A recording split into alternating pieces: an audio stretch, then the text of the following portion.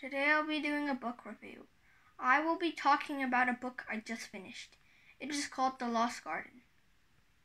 The author is Laurence. This book is about his life as a famous Newbery Honor author who has written books such as Dragon Wings and Dragon's Gate. This book mainly focuses on his childhood and teenage years. It is also about his friends, family, unique situations in his life. Laurence lived with his brother Thomas, who was also nicknamed Spike. He also lived with his mother and his father.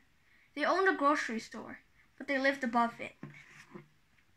I chose to read this book because it was about an ABC, also known as an American-born Chinese. I am also one too. After reading this, I learned the difference between being an ABC in 2010 to 2020 and in the 1900s. Overall, I would give this book 5 stars. Please like and subscribe.